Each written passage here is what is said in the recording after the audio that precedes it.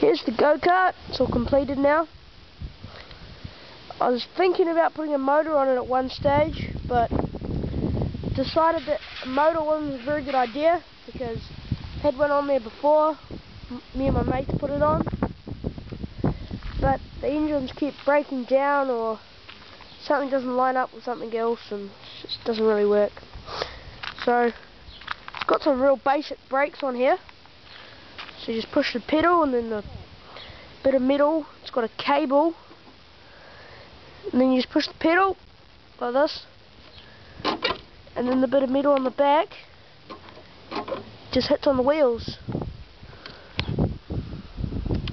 Probably the hardest part about making a go-kart like this, although it's not that bad, is the steering. Lots of little bits.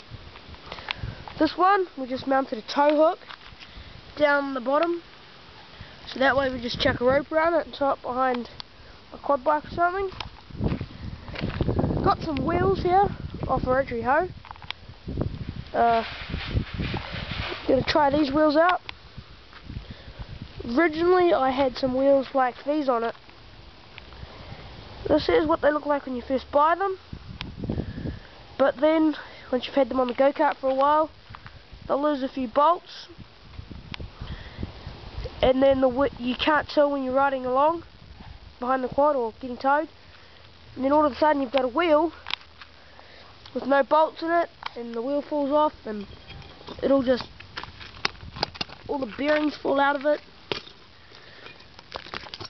it falls to bits.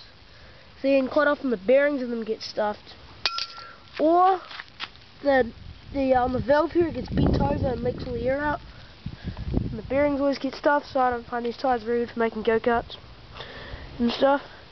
And if anyone's got any ways I could improve the go-kart or think I should do to the go-kart, just let me know on my channel comments. Thanks.